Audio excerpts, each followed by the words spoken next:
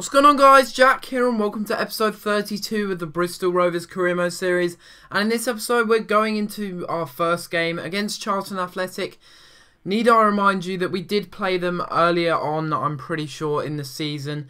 And that was in the J-Paint Trophy, I think. I'm not 100% sure, actually. But we're going into this game. They're currently in second place. They've overtaken Barnsley into second place. They've come out of nowhere, really. I didn't really notice them in the table till now. But we get things started very nicely here with Ryan Brunt having a shot from outside the box. But unfortunately, the goalkeeper matches it with a great save. Really good fingertip save there. Otherwise, that probably would have been parried into his own net if he didn't see it coming. And we get a corner from that, though, in the 9th minute. And yeah, we are going to be taking it with Ryan Gould because he's got very, very good crossing. But his finishing is pretty abysmal, that's for sure. And it's really shown very recently that his finishing is only 50. But luckily, we do manage to score off of the corner. Not from a header, but from a rebound. We managed to pick up the ball with Max Clayton and slot it into the back of the net. Don't know what the defence was doing there. They were kind of backing off. And that was why I decided to take the shot. And I think I did nutmeg the defender in the process. I'm not 100% sure if I can see it from this angle. Yeah, I think I did nutmeg him, and that's why the goalkeeper didn't really see it, and that's why it was such an easy finish for Max Clayton, finally ending his goal drought. He's really not scored that much recently, and it's been a little bit disappointing, really, because I do need a backup striker to Ryan Brunt who can actually score goals, and for the moment, or for the time being, it's only been Ryan Brunt that's actually scored all the goals, and that's not what you want in a team for sure, because if you have that, then you're in a bit of trouble, really, because when it comes to them getting injured, because they will eventually get injured, there's no way that they can't stay injured unless they have the injury-free trait, but when it comes to them getting injured, you're going to really struggle to get goals. But you can see there that Charlton do manage to level it up from a cruel rebound off of the post, and the goalkeeper wasn't in sight, so that is exactly why it went in. And a really poor volley there from Clayton, despite the fact that he'd scored earlier on in the match. That was really disappointing there. Maybe I should have, maybe that was my fault, to be honest. I probably should have taken a bit more of a touch before going for goal. But nevertheless, Widdowson's on the ball here. He's a really good fullback. I do enjoy him a lot. Tries to cross it in, but it is deflected out for another corner. I think this was the 3rd or 4th corner that we'd already had in this game. And once again, I give it to Ryan Gould to cross this ball in. And it does find the head of Tom Parks there, but it comes back out. And really poor defending, to be honest. And Max Clayton scores a very, very nice goal to make it 2-1 there.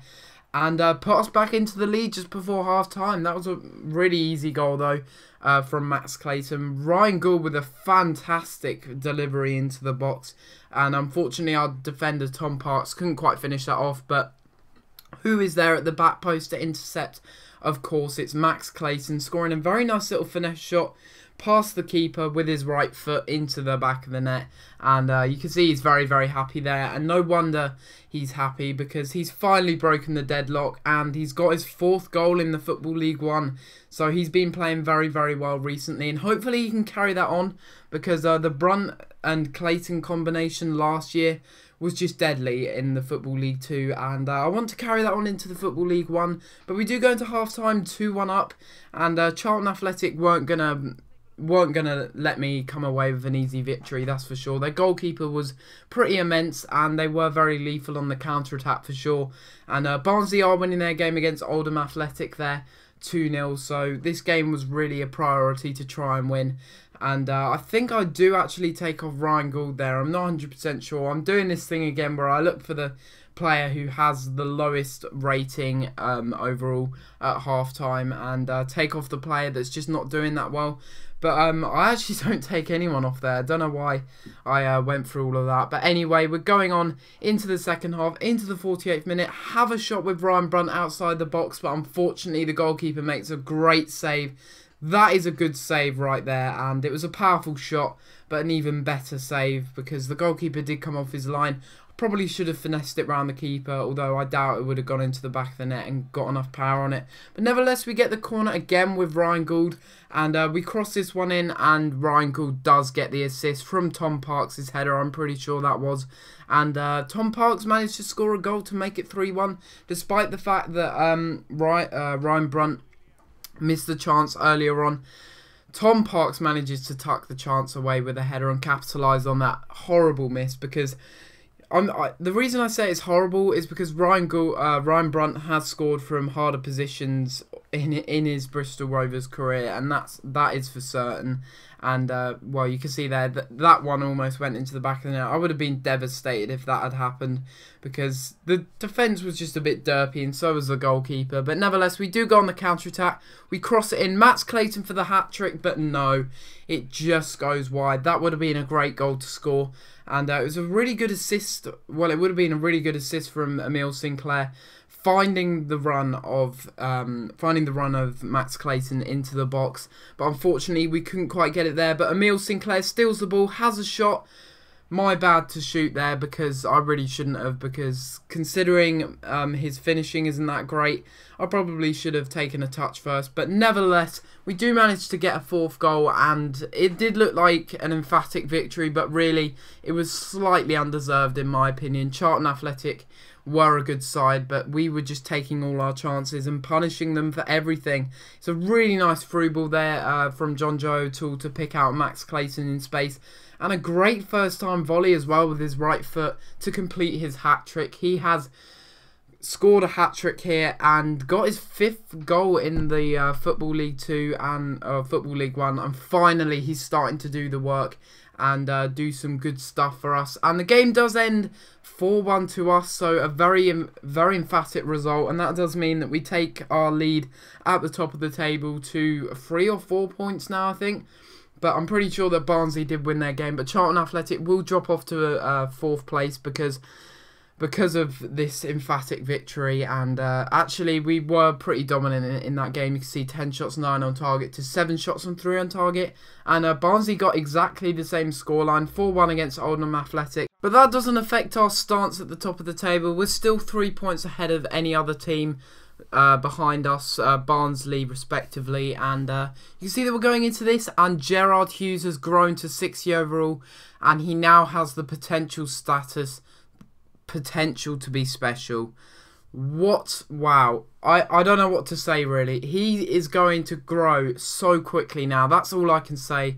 I haven't really done a career mode where I've had so many youth players really, and Frank Doyle also has showing great potential, which is also good. But I haven't really done a career mode before where I've had youth players and I'm actually playing them this consistently. So it'll be interesting to see how they grow. And of course, I'm still a little bit worried about Ryan Gould.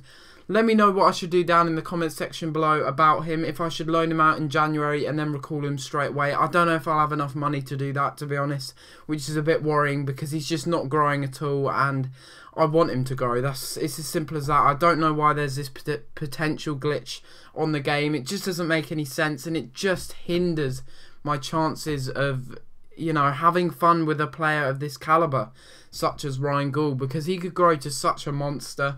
But I'm just being restricted by the fact that EA have this little bug where when you buy certain players, they just don't grow to their potentials as they should do. And that is starting to get very annoying, as I did have that with Maximilian Meyer, despite the fact I was playing him in every single game in the QPR Career Mode series. But anyway, you know, if there's anything that I can do, I will try and do something about it. But we are going into this game in the meantime against Scunthorpe United, and Scunthorpe are near the bottom of the table. They're not doing too well this season, so we've got a few easy fixtures coming up after this as well. So, you know, a good chance to get a fair few points.